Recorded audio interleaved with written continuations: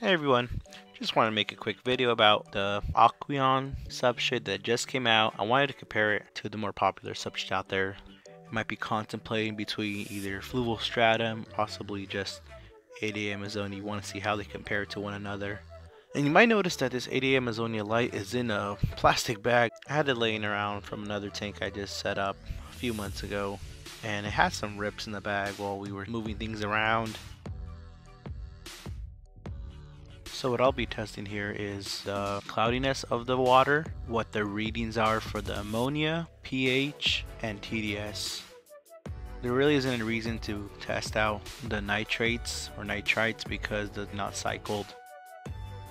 The ammonia would help determine which one leaches the most and which is less toxic to your fish.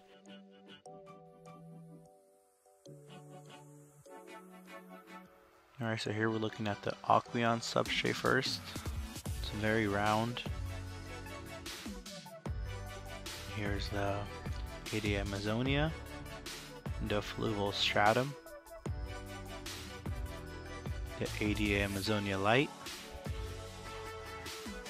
Alright, and now I'll be showing you an up close look of how they feel on your fingers. Okay, so here's the Aqueon.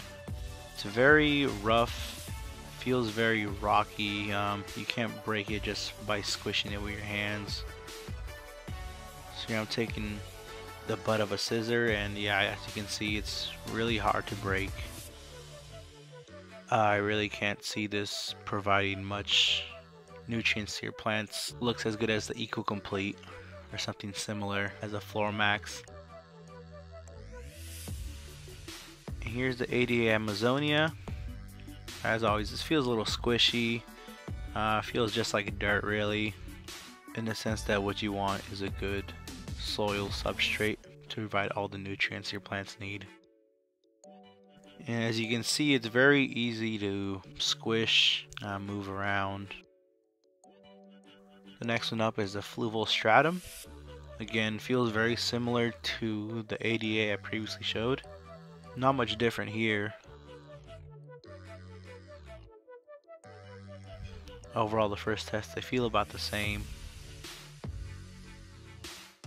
And for the last one, we have ADA Amazonia Light. And this one has been sitting in the bag, in an open bag, for quite some time, so it might look a little rough on the edges. Seems like it might be a little tougher to break, but I would probably just blame that on it being in an open bag for a few months now. But yeah, it looks about the same. Same thing you would expect from ADA Amazonia or any substrate. Alright, now we're doing the pour test.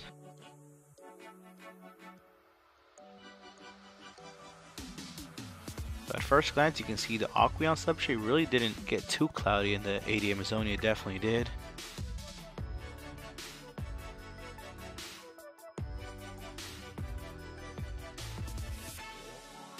So the Fluval Stratum really doesn't look too bad. And the ADA Light looks a little bit more cloudy, but hopefully that will settle down. And now I'll be doing the TDS check. So these numbers really shouldn't be that significant because I just poured in the water into these containers. So yeah, just wanted to take these numbers down so you can see what they read afterwards. I personally have ADA Amazonia in one of my 40 gallons. I have Stratum in 3 of my 10 gallons. And I have ADA Amazonia Light in a 20-gallon tank, which is doing pretty well right now. I don't really have any experience with Aqueon substrate, only because it just came out. Okay, so now we'll be doing the planting test. I have here some Rotala Ceylon Pink. In hindsight, I would have rather done this test with some foreground plants, but at the time I really didn't have any difficult small foreground plants that I can plant in here. Alright, so it's the next day, and as you can see, they all look very crystal clear. Aqueon looks about the same as they did when we poured it in. ADA Amazonia looks significantly better, very clear, along with the Fluval Stratum, and of course the ADA Amazonia Light. Alright, so first we're doing the pH test.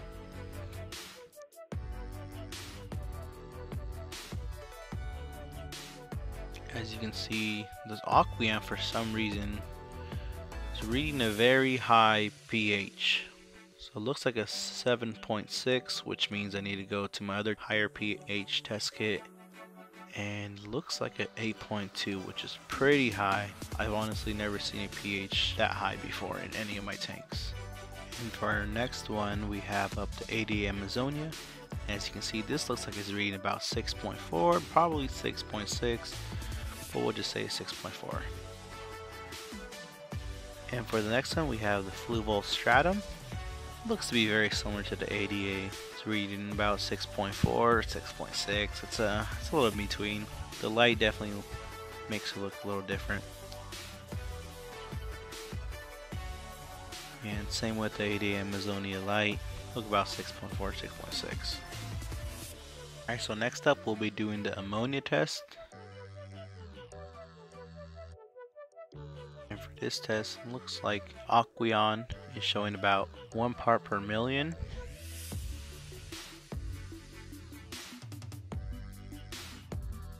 And for those who are familiar with ADA Amazonia, you would know that this substrate does leach a lot of ammonia, and to my surprise, within a day, it was at 8 parts per million.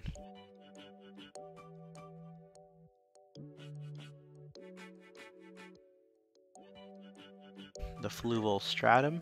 Fluval Stratum looks to be around 0.5 parts per million, which isn't too bad to be honest. And next up is ADA Amazonia Light, which looks to be around 2 parts per million, maybe 4 parts per million. It's to be expected with an ADA Amazonia. Alright, and now we'll be doing our second and final TDS test. First we'll be starting off with the Aqueon.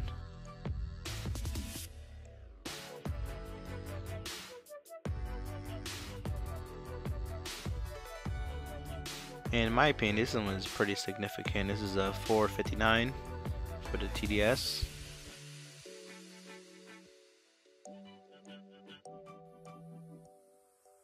The ADA Amazonia is a 348.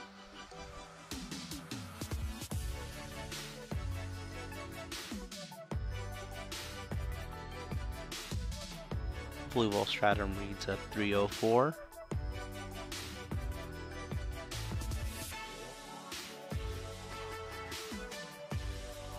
ADA Amazonia Light reads a 309.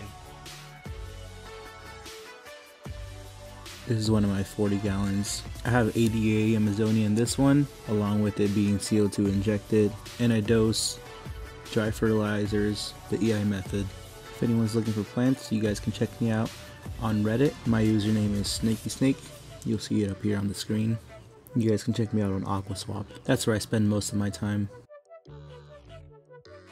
So from here I want to read off the stats that I compiled over the past 2 days of the testing.